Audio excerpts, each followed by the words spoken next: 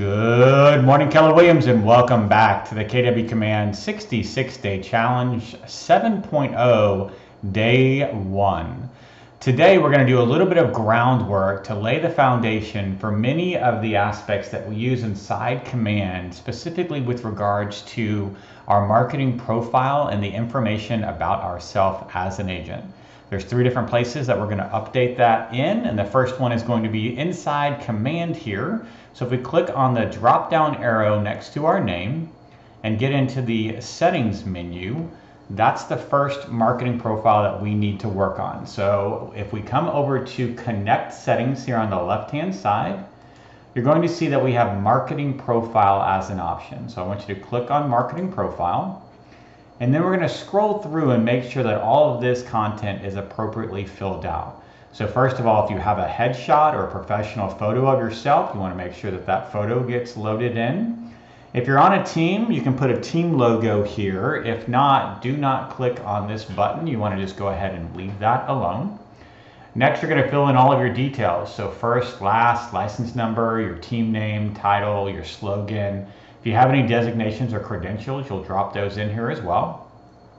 Next up, if you are a part of the military, we do have one of our communities is KW Military, and we definitely want to know if you are a part of that community. You do have several options when you click on this drop-down box. So whether you're active duty, reserves, a veteran, or a spouse, you definitely want to select that. Once one of these has been selected, you'll have an additional drop-down to select the branch in which you served.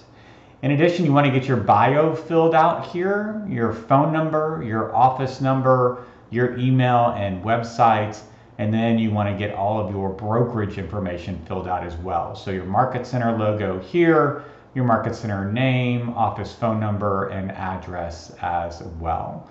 Finally, if you have any legal footers for compliance, you're probably going to want to get with your independent Market Center leadership team to find out what they would like placed here.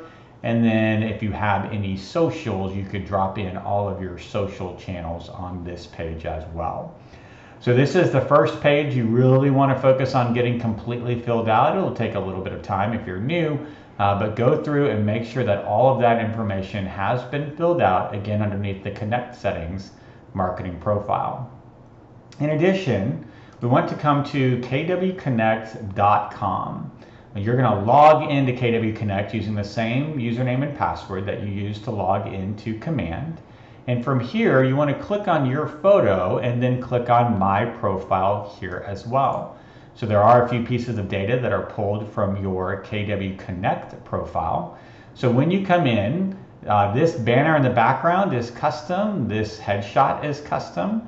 You can edit the profile by clicking on Edit My Profile, and then choosing to upload your headshot or your custom banner image. You can hover over the eye and it'll even tell you what size that banner image should be. And then make sure from there that you've got your email, phone number, mobile phone, any service areas that you provide service to. You want to make sure that those are filled out. Your bio, and then again, your socials here. Finally, you want to make sure that your Market Center is selected. And then if you have any updates inside of your Connect profile, people tagging you, people sending you requests, etc., you can decide how you want to receive those updates. At the very bottom here, you're going to see some yes/no sliders with regards to different information in your profile. My opinion is that the more information in your profile, the better. But I can understand as a brand new agent, you might not want to have 0 units showing in your profile. You can decide if you do or don't want each one of those items showing on your profile. You would click Update to update your Connect profile. The final profile you want to make sure that you have updated is what we call your White Pages profile, and that is underneath myKW.kw.com. Again, the same username and password. This is the last site we want to make sure is updated.